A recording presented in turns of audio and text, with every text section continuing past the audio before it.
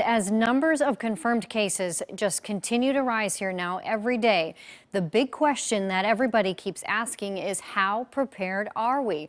Let's switch to our Jacqueline Abad. She is live now with a look at the action plan that Oregon health officials just put into place. Jacqueline?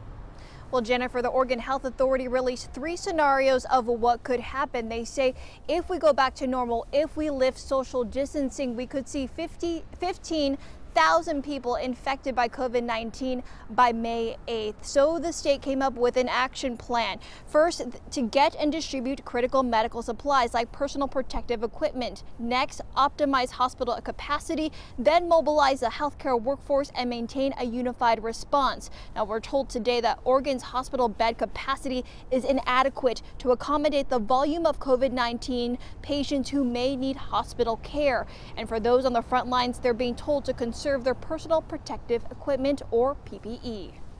Medical supplies and equipment, including personal protective equipment, COVID-19 collection kits, and testing kits are already constrained and negatively impact the healthcare system's ability to respond to this crisis. These projections tell us that the sacrifices Oregonians are making right now can help to save lives.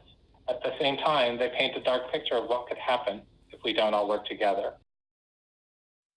In Oregon, we have 362 ICU beds, more than 2,000 non-ICU beds, and more than 600 ventilators. Now, the state purchased 500,000 surgical masks, and they received 200 units of masks and gowns in donations. Now, the next step is really to get those out to those who need it. Now, another projection shows that if we maintain aggressive actions made by Governor Brown, we could see a significant decrease, about 1,000 people infected by COVID-19 by May 8th. Reporting live in downtown, Jacqueline Abad, KOIN 6 News. Well,